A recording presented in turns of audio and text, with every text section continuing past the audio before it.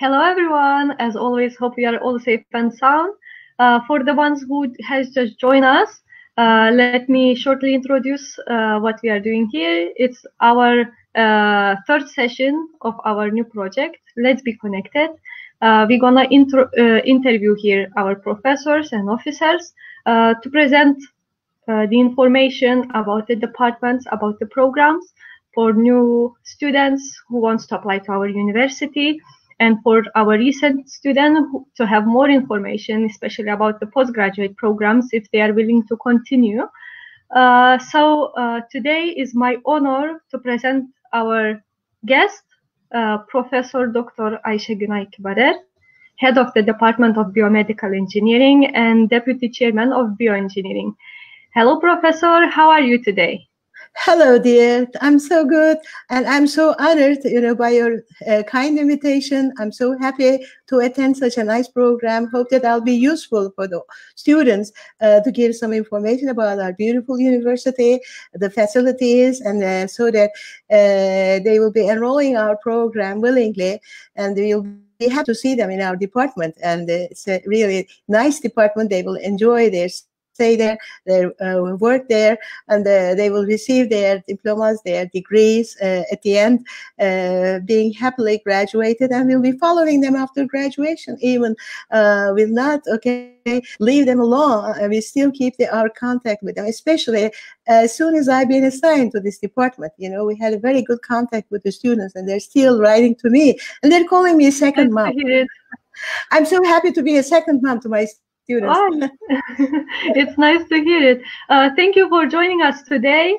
I'm very excited to hear more information about this department, especially because it is the department that our university, first in North Cyprus, has been offered to the students.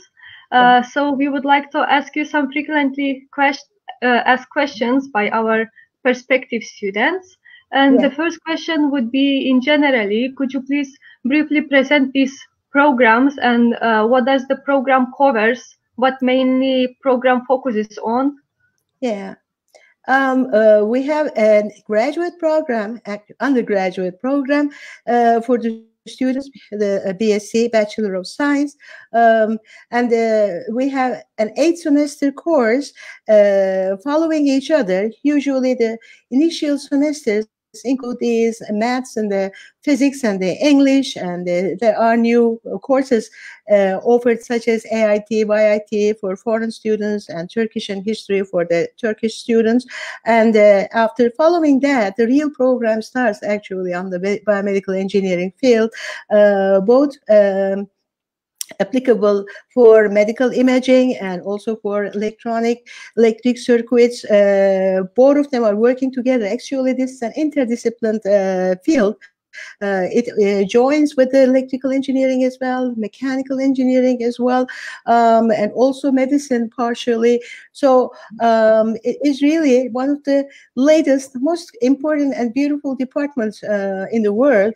For example, I am a chemist actually on the basis, because we didn't have such a department at the time when we were young, attending the university. If it were today, I would be selecting this department instead of chemistry.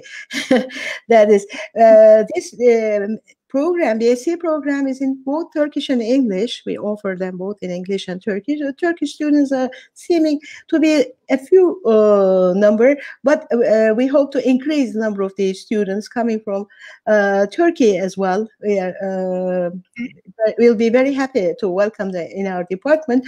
But the foreign students are really high in amount, and we are the top in number when compared with the electrical engineering and mechanical engineering departments. Not to praise myself, but as soon as became the director or the chair of the department, it was increased from something like 250 to 400.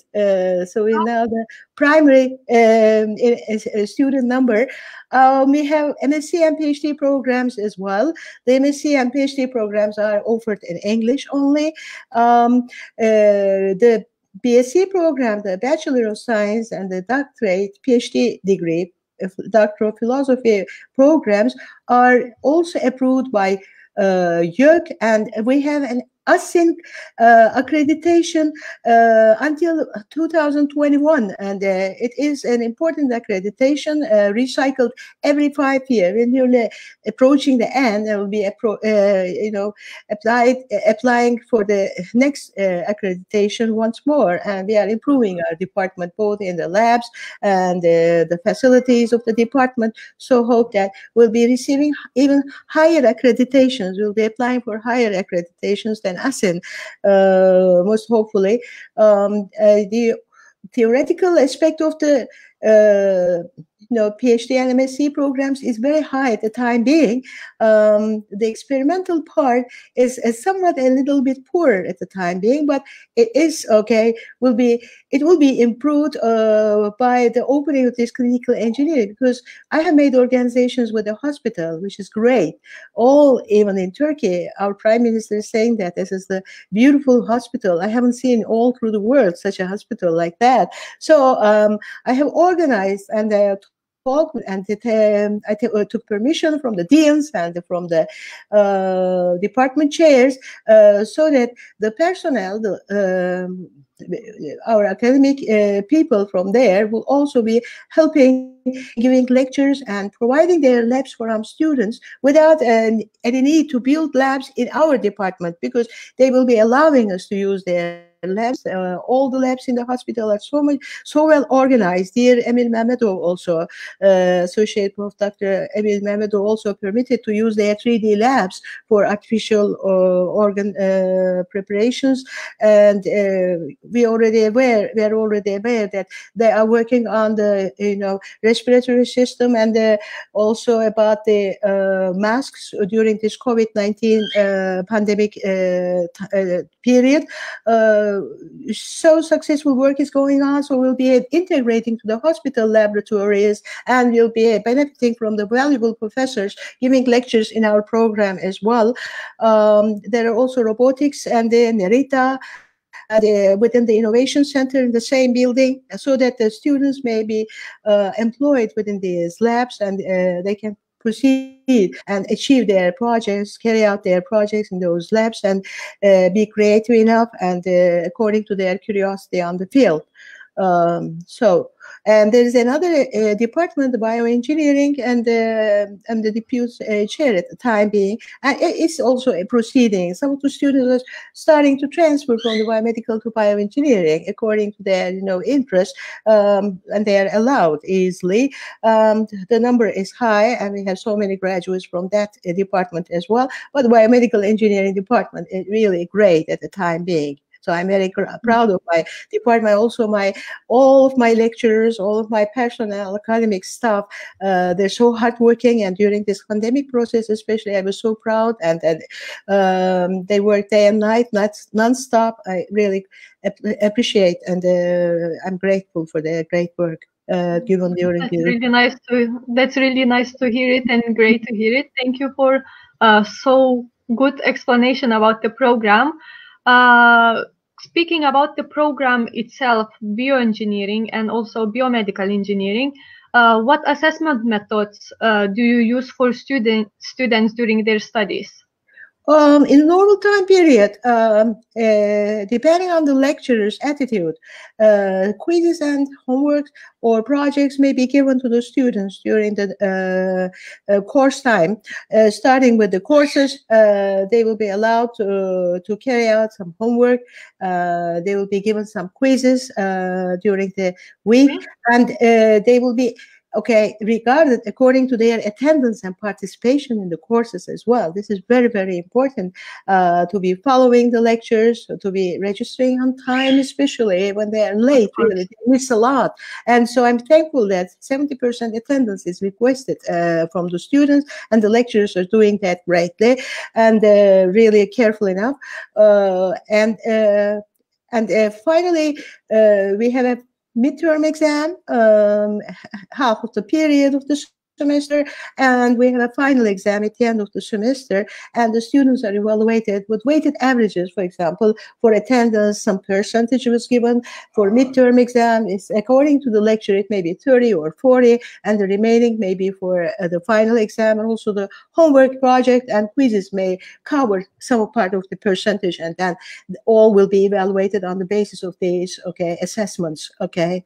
So a nice assessment, and a logical one is being done, not to give harm to the students, and regarding the success of the student as a whole, not only the very successful students are considered, but the success of the student may depend on the interest, and he may not be successful in all the courses. So he shouldn't be punished for being not so successful in one lecture. So we are understanding towards those students as well, just to motivate them, okay, and not to disappoint them and leave them in despair, and especially when they are away from their families, from their countries.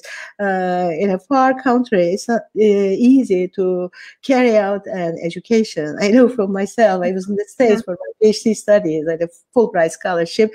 I was there during my young age, and it was not so easy, especially when the program is very heavy. So that's it. Thank you. We just have one question from one of our viewers. Thank you so much. The question was about the summer training programs. Does the department has summer training requirements for the students, and if we do so, when they are allowed to do the training?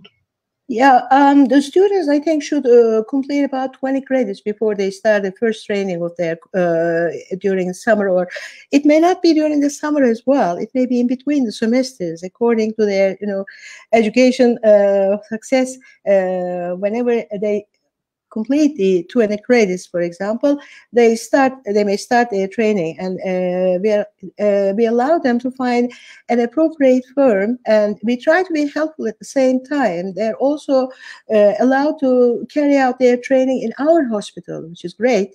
And during the summertime, a lot of people are being trained in our hospital, and both being helpful, okay, for our hospital personnel, and also gaining a lot of information and practical information, which is very useful for them. Being in contact with the patients and with these labs and the instrumentation.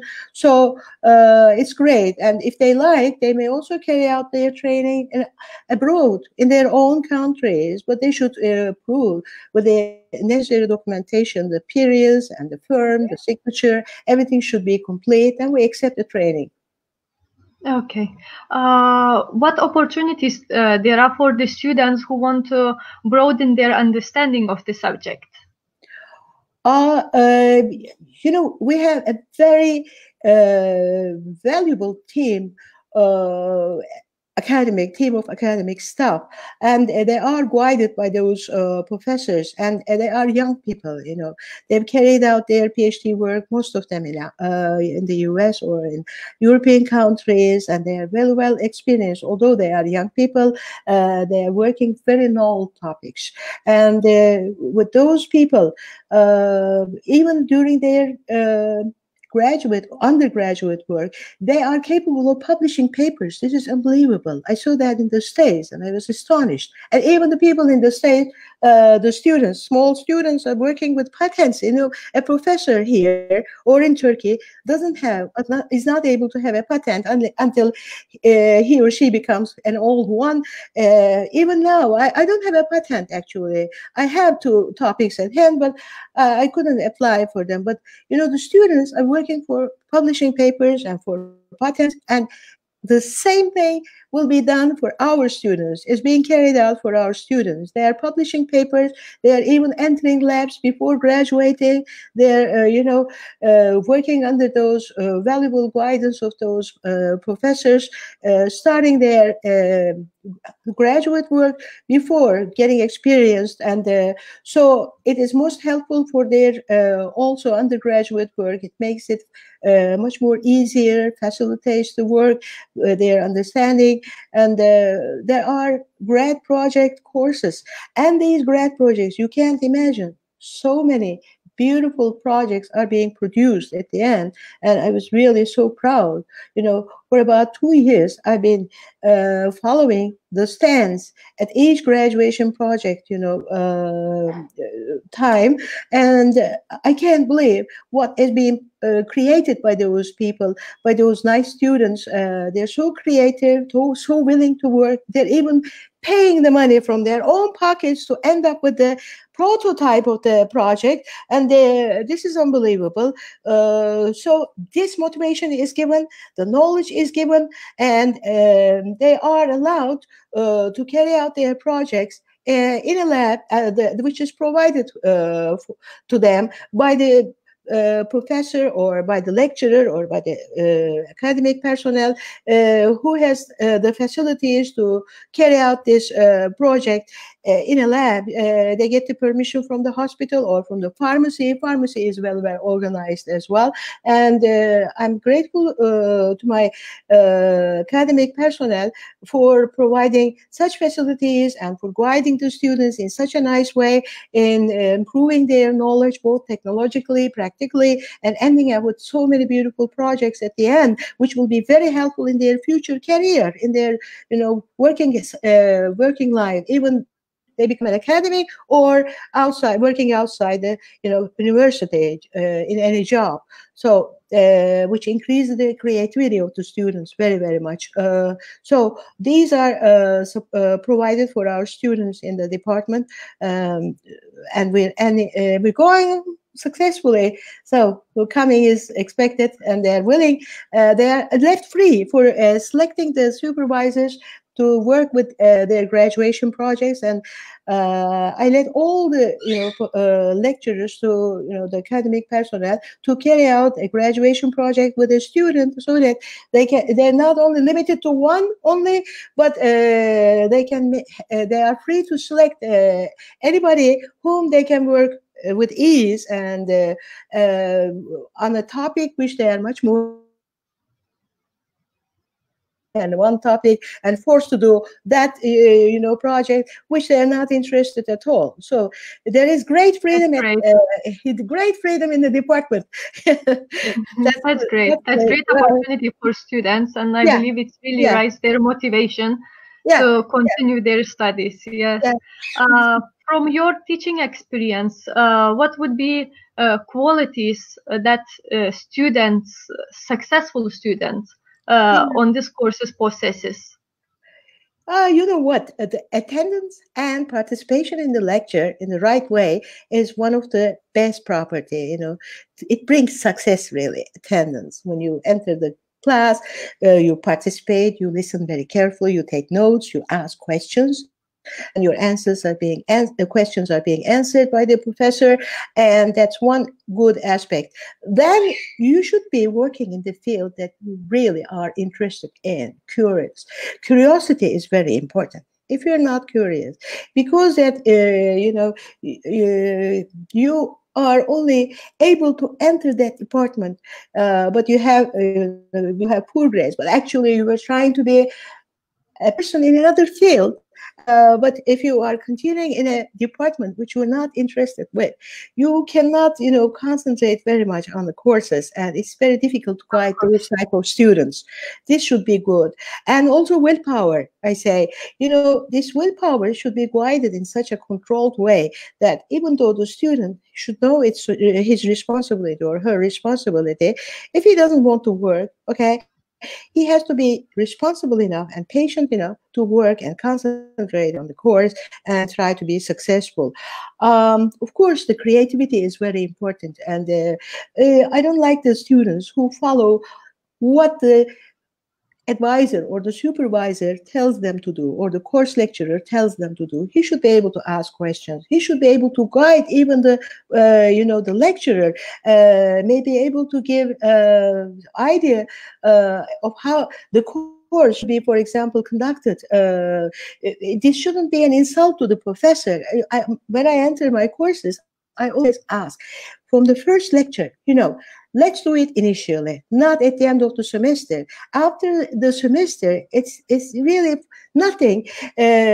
Both of us will be disappointed. I will not be able to end up with the results according to my presentation, and you won't be able to receive the knowledge as much as you have desired. So tell me, what is wrong with me? My handwriting, my way of speaking, okay, my voice, okay, there's something that may be irritating you. It may be too loud or too low, okay? I don't want people to sleep in my class, for example. So we should keep them motivated or active during the class, and they should be, enrolling the lecture in a way to complete all these aspects. So they should be creative, they should be asking questions, participating, attending, and they should be willing to listen to and to be successful in the lecture. And of course, hardworking.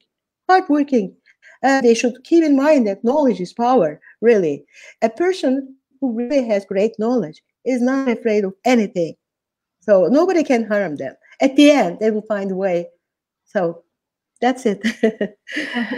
What would be the advantages for the students to continue their studies and apply for postgraduate program?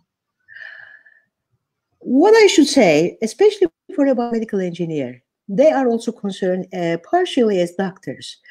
So at some universities, this department is already called as medical engineering, not biomedical, but so it concerns medicine as well. So they are concerned with human life, first of all. It's very important. They're, together with their engineering technology, they also help the doctors, assist the doctors, even entering operations for the patient healthcare. They ease the work of the doctors. They're not only selling equipments, biomedical engineering equipments. It's not good. I don't find a person who has, graduated and without any PhD work or MSc work. Even with those PhD, MSc work, I see some people only with their, bags on their hand, following firm by firm, trying to sell their products. This is not good. A biomedical engineer should be, an assistant for the doctor, helping the patient care with the technology, improved technology, with their engineering knowledge. And a doctor doesn't know how to set up a biomedical instrument, how to stabilize, how to calibrate, how to repair medical instruments. But the biomedical engineer knows about it, and also he knows about the healthcare as well. So together, with regard to this aspect, biomedical engineers are very, very important people in their field. And of course, the postgraduate studies will bring them prestige, will bring them high income, salary, and they will be able to find better jobs, high-rank jobs outside. But first of all, they should think that aspect that they are concerned with human factor. So human life is very important for them. And the postgraduate study will bring these benefits for a person, not living only with a BS study, going outside and selling an instrument. That shouldn't be. That's what I advise to the students. They shouldn't be left at that stage. It's really, it's a pity if they do that. Yeah, I believe so. Exactly as you said so. What after studies, after student has graduated, can they still reach out for you for help, assistance if they need additional knowledge or some help? Yeah. Speaking for my name, I am always following my students and keeping contact with the students graduated, still receiving WhatsApp calls, even phone calls, or writing from mails, Instagram, Facebook, all in correspondence with each other. Whenever they find some difficulty, they're asking for my help, and not hesitating 1 minute. I gave this freedom to them, and we are in such good relationship with each other, and reference letters are being handed to them, provided to them by me, so that they can find better jobs, and my name will be given when they are making interviews for jobs. And if they have any difficulty in the job, for example, even for my late universities in Turkey, some people ask me, there's a problem like that, how can I solve it? And I try to find a solution, bring a solution to that. This is the way. I'm always following my students, and they're helpful for finding jobs, for the positions in their papers, collaborating with them. Still, my PhD student called me yesterday, for example, for a paper to write together, to put it in a paper form, because he knows that I'm good at that topic, and I can handle it. So that's really a good correspondence between each other. We should not. I am actually willing to do one more thing in this department. We should have an alumni. It seems to be an alumni is existing, but for the department only, we should have a real alumni. This is very important in the States. I saw that, and they're being followed, and they are being, really advised. They are being given reference letters. They are guided in which fields they can work, for which jobs. For example, if there are vacant positions, these vacant positions are handed to them, sent mails to them. There's a vacant position here. If you like, you can go and attend. So that way of help is very important. And one way for that, the missing, I think, in the department is a real alumni program. I'm trying to do that. That's right. Alumni is really important, especially when students graduate and they are looking for the job, and when they are fresh, newly graduated, they don't have any job experience. So reference letters, recommendations are very important. Very, very important. And they shouldn't be left all alone. So helpless, they feel helpless, really. So we should be following and taking care of those nice students as well. Right. Can you give some information, some brief information about the accreditation of this program and diploma of biomedical engineering? As I told in my previous talk as well, before that question, I told about an ASIN accreditation, which has been obtained previously for 5 years, and at 2021 it will be coming to its end. We'll be applying again, and for the diploma, there is the YÖK Foundation, and the YÖK has given approval for our undergraduate program, BSc, and for our PhD program as well. But there is no approval for YÖK from YÖK for the MSc program still. We'll be working on that especially, and it is necessary. For example, if a student carries out an MSc study here and there's no YÖK approval, he or she may not go to Turkey, for example. He or she wants to go to Turkey and have some job there as an academic person. The master's program will not be accepted since there is no approval from YÖK. So we should also be handling that. The only missing for the PhD program we have. For the PSc, we have. For the Bachelor of Science, we have. The only missing is for the master's program. I couldn't understand. Asking why there's no approval. So I'll try to solve this problem as well during the time. After, for example, the opening of this new department about clinical engineering master's program, maybe when we are applying for YÖK approval, we can also ask for the biomedical engineering master's program at the same time. The difference of the biomedical engineering and clinical engineering master's program will be such that, especially in biomedical engineering, theoretical theses are much more common and they are more popular. But with the clinical engineering, the students will be faced with the biomedical instrumentation, with the hospital conditions, with the patients coming face to face, and being much more able to solve the problems about the instrumentation. Not only the biomedical people working in outside firms, but the people. Those students may also be prepared for this type of work, carry out their thesis work, PhD work, or master's work in the hospital laboratories, working with these really valuable professors or doctors, giving courses to them, and their vision will be enlarged and their mission will be great. So we're trying to carry out real good programs. Of course, these official work, paperwork is really difficult. We should follow them, and it takes so much time, and we don't know what to do, to give courses and writing papers, attending conferences, okay, leading projects and raising students for MSc, PhD. So beside that, to carry out this work, okay, paperwork also takes a lot of time, especially an administrative person, but we'll try our best. Okay, hopefully you will solve this issue very soon. Due to this COVID-19 pandemic, I believe you have many challenges and needs to change the method of education and classes so unexpectedly. Maybe have some information about how the online classes was handled, especially the exam process. Yeah, I should say that I'm really, again, very, very proud of my university. Everybody at the university, not only the academic people, but all the administrative people at the institute, in information office, UZEM. I can't find or express with words to show my gratitude and my pride about these nice people.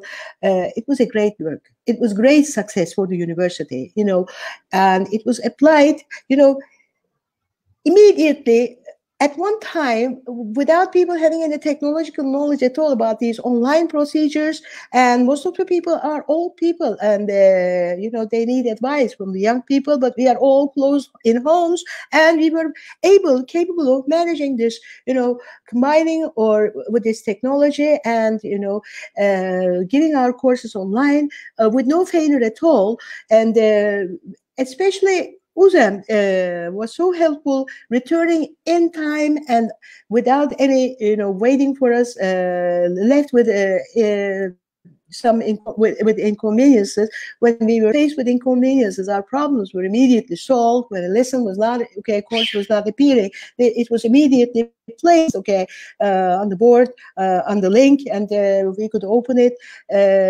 We could correspond with the students. The students registered from UZEM as well, and also from Einstein system. There were no missing courses. It was handled so nicely, and the initial meeting was not sufficient enough. Immediately another link was provided, which was so beautiful. And until now, I've carried out my online courses with no difficulty at all. And internet access was beautiful. I was afraid for the students that they wouldn't be able to attend. All my students were able to attend the courses online, staying here, or when they have gone, if they have gone to their countries, they could follow the courses from there. They could attend the courses. And the exams were not actually valid at this special period of the pandemic, because we had a message, we received a message saying that you're not supposed, okay, obliged to carry out standard midterms or final exams. You can make your evaluations on other basis, something like quizzes, homework, projects. And most of the lecturers selected that type of assessment evaluation procedures, but some of the you know, personnel wanted to give out, you know, an exam, a real midterm or real final exam. They were also provided with the necessary conditions and the facilities. Actually, for the common courses, this online courses started 1 year before this pandemic, before the closure of the university, and they were so successful for history courses, English courses, Turkish courses. They were all carried out from online UZEM, and the exams were collectively given in labs, you know, computer labs, for the students, arranged on special days with the necessary internet facilities, with the number of PCs arranged, so that everybody could enter the exam and be graded on that basis. There was a beginning, but our giving online courses, both in BSc, MSc, and PhD courses, was very, very new, but we get adapted very easily and very quickly, I should say, and we were so successful coming nearly to the end, and there is nothing to, you know, to to darken our success. Will be ending up with our success, and we didn't have any bad remarks from Yodak or from other foundations. It was approved. We'll be continuing our summer term as well online. Hope with the same success. And I'm also, again, wanted to thank from here my all integrated personnel in biomedical engineering for their good work, for their performance, good performance, satisfactory for the students. I didn't have any complaints from the students, except for a few. I was able to, contact with the lecturer and was able to solve the problem immediately. There was some missing points. I got these complaints, but it was solved. We didn't have any complaints, very many complaints from the students. It was very soothing, continued. Thank you. It's really nice to hear that while the whole world, all business, not all, but part of some life stopped because of this pandemic, education still went and still going on. So it's really nice that we didn't have any missed parts of education. Yes. Yeah, we were. I should say one thing that I'm grateful, because when we were concerned with this, hard work, it really needed some real giving from us. We were not even interested with our homes. Even though I was at home, I didn't cook. My husband carried out the cooking. I was always, in front of my computer, doing online courses or answering the questions, solving the problems of the students, even during midtime, even during the holiday, Saturdays, Sundays, weekend, no problem. I was so happy. And then I was thankful, really, because I didn't feel about the panic of this pandemic at all. I never thought about getting to be, close to this damned virus at all, because of working so hard and trying to be successful, not doing something wrong, so much involved with my own work. I didn't have time to think about and have some panic or stress about this virus at all. Everybody is saying the same thing. Yeah, 21st century technology, thanks to it, we can carry on the education even during these hard times. Yeah, really nice. Exactly. And exactly. Professor, for the end, I would like to. Could you give some advice for the applicants who is now thinking to choose this program, to study it? What would be your advice for them?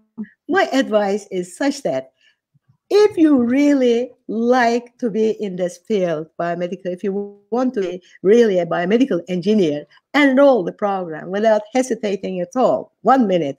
But if you're not interested, if you don't have the patience, okay, well, you will receive your diploma, but you won't be useful to human.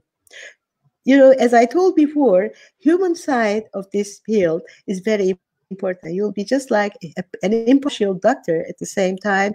You have to be a useful person for the humanity. And it's not only receiving grades. I always tell that.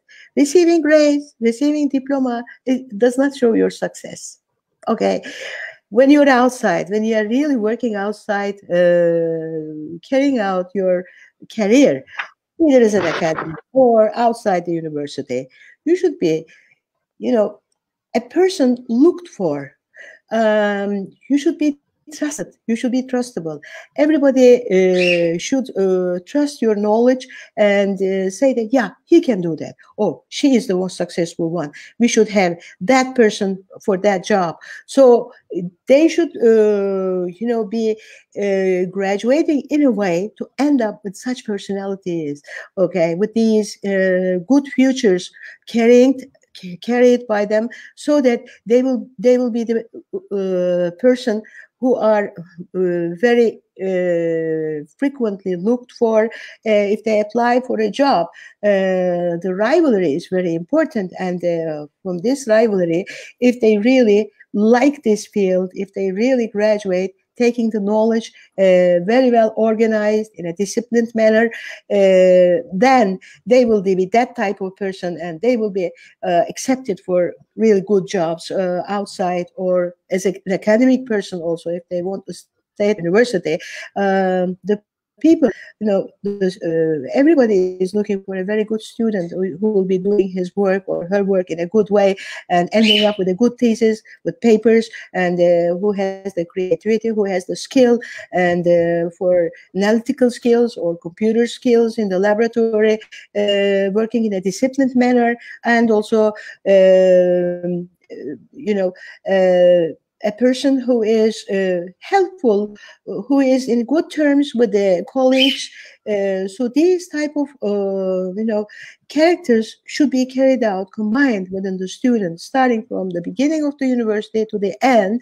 And if they are really, really interested, curious about a biomedical engineering field, then they should enroll the program, and they should really carry out their graduation, in a way, as I told you, not to receive only grades and diploma, but to be a really dependable, trustable person in their future work, future lives. So once more, knowledge is power. They should have good knowledge about their topics and the field that they are working. It's nothing. Receiving B's, A's, C's, it's nothing. After that, there is a long life in front of them, and during that lifetime they should this time show their real success. The success starts at that moment and goes on until death. So Okay. finally, I should say that I will most hopefully be waiting for the students to enroll the program in our department, and I'll be so happy to welcome them in our department if I continue as a chair in the department. I'll be so happy. I want to say welcome to those nice students enrolling in our department, and we'll be trying to give them the best education they deserve. Thank you. Thank you so much. Thanks to you, Professor. Thank you for joining us today. I hope such a motivational speech that we heard from you. I hope that it also reach our viewers who is watching this video, because the program of biomedical engineering is really interesting one, and as you mentioned before, it is the program that combines lots of subjects like medicine, engineering, basic sciences, veterinary medicine. It's really nice program. So I hope we reach our prospective students, we raise their motivation. Thank you for joining us today. Wishing you endless energy and Thank you. all the best, Professor. Thank you so much. I was so much honored by the nice invitation. Hope that I could do my duty in the suitable way. This is the first time that I'm entering a live program like this, and I am talking as I have always been, coming from the my inner heart, just a sincere person. Everybody knows that I'm so transparent, my inside and outside is the same. I don't, hide anything. I'm not capable of hiding anything. So everything is outside, what's inside. Thank you so much. I was so much honored, so much excited. Hope that I've been helpful enough. Thank you. And wish you success in your programs. Nice to meet you also. You're so nice people. Love you all. Bye-bye. Thank you. Bye-bye, Professor. Bye-bye. Thank you for everyone who has watched today. Thank you for joining us. Hopefully you really enjoyed watching this video, and especially you got information about this program, which is I'm also very excited about. See you next time. Which is next week, Wednesday. We're gonna have our guest honor, head of the Department of Business Administration, Professor Şerife Zihniyeyupolu. Don't forget, if you have any questions, you can write us directly through our social media or through our email address, which is at the bottom of the screen that you can see. And see you next week. Let's be connected.